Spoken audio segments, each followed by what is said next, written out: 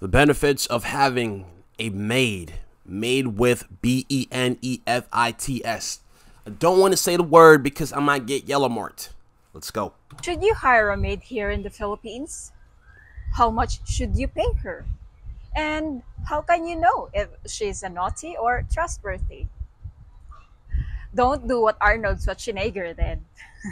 Just kidding.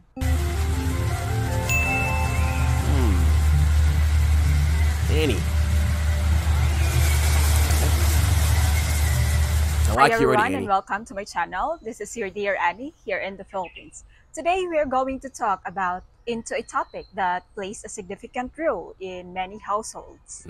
The presence of a domestic help, whether you call them a maid, housekeeper, yaya, or kasambahay here in the Philippines, or another term. They often became an integral part of our daily lives. And I want to share my thoughts on the matter and discuss the positive aspect of having someone to assist you at home and the benefits they should have. But before we go further, please don't forget to like, subscribe, and hit that bell for my upcoming video. And if you want more, please consider my Patreon channel. There are ways to hire a maid here in the Philippines so easy. It can be referral by friend and family or at the employment agency. But most of the Filipino ask for recommendation from their loved ones to ensure that someone is trustworthy. However, before hiring a maid, it is important to consider the cost and the benefits for both parties. Filipino maids are considered to be among the most in-demand domestic aids because we are hardworking people. But finding a good maid or someone who is with you at home can be just as important as finding a quality girlfriend or a wife, and she can make your life easier and happier. Having a Filipino maid can easily learn how to cook your favorite Western food. They just go watch videos here on YouTube or depend on your preferences. I like her In already. order for you to keep safe from eating outside and providing home cooked meals prepared with extra love and care. Filipino maid can also serious of your transportation for dealing with people who don't speak good English, making communication easier and more efficient. Just a quick knowledge about me. I work as a domestic helper in Hong Kong, so I have first-hand experience in this field. The first thing comes into my mind is how much is the salary being in this job?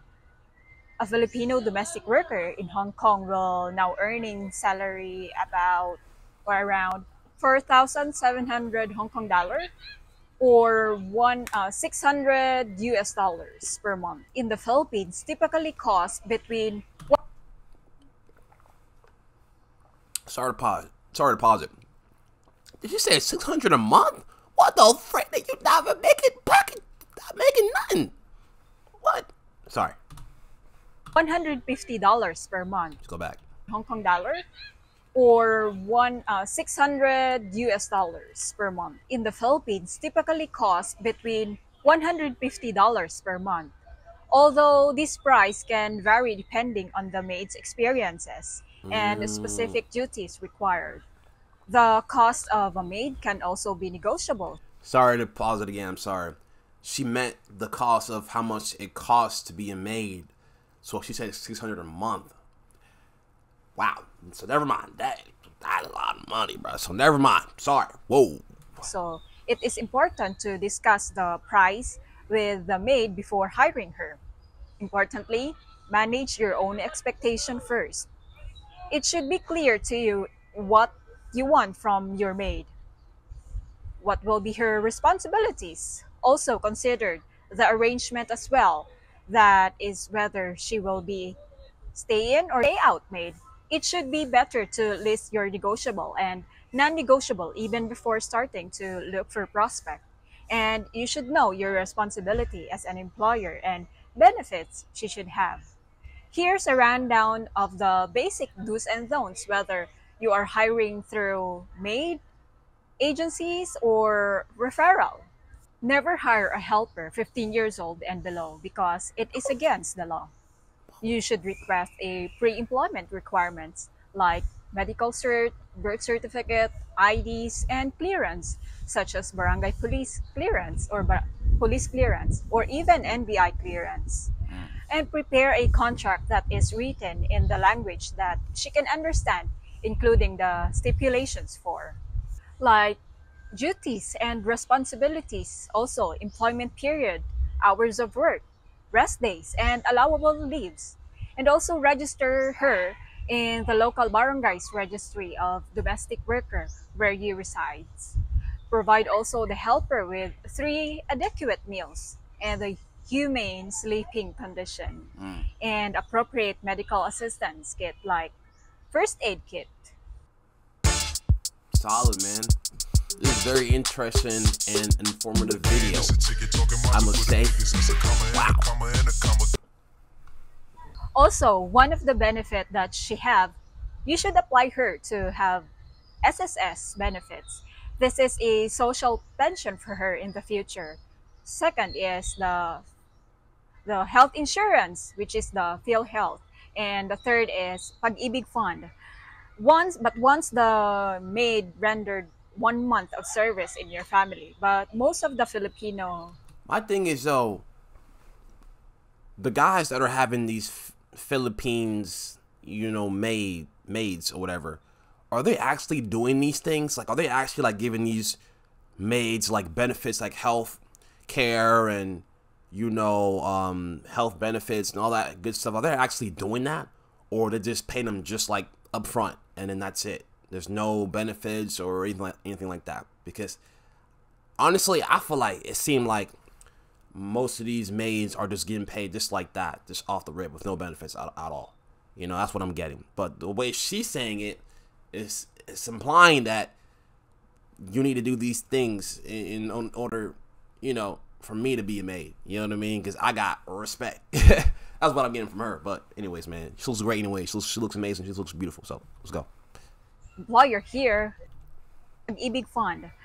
Once the maid rendered 1 month of service in your family, but most of the Filipino, while you're here, they do it after 3 months to ensure that the maid is working seriously to the family.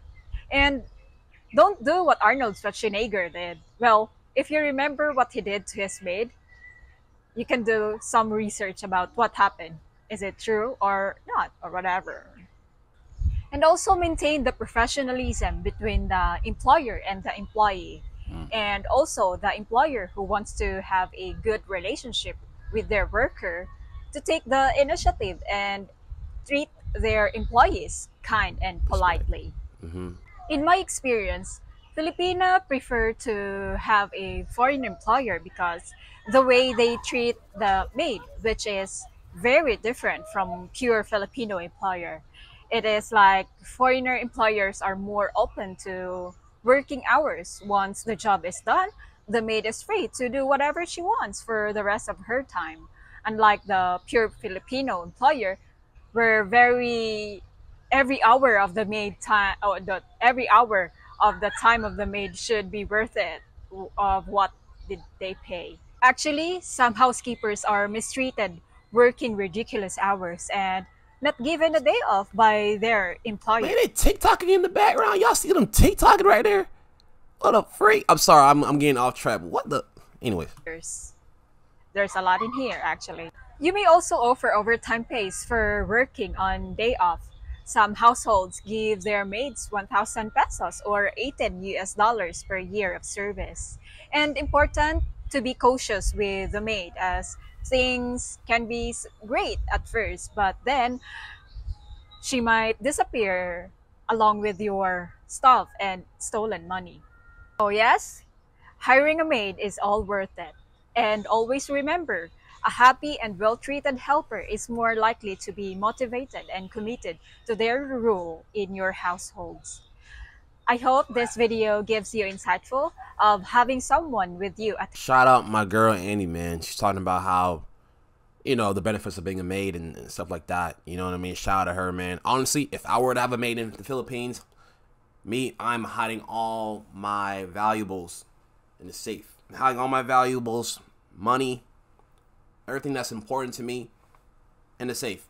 Because you just never know nowadays.